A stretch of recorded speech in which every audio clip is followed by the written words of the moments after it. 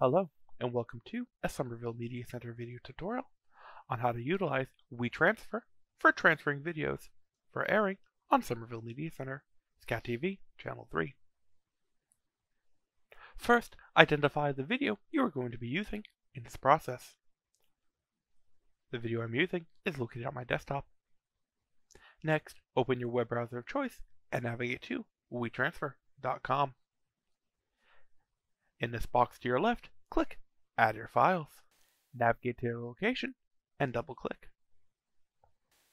Please note that WeTransfer has a file size limit of 2 GB.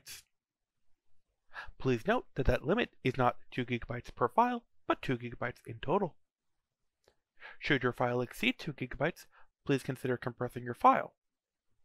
If you need help compressing your file, please watch a Somerville Media Center video tutorial about the proper way to download, install, and utilize a program called Handbrake. After you've added your files, you must choose the place that you're going to email them to. You will email them to Programming Coordinator Dave Ortega.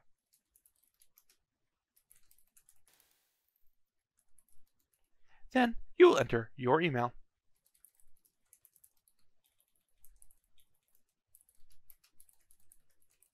Along with any message you wish to enter. Then hit Transfer. It may ask you for a verification code.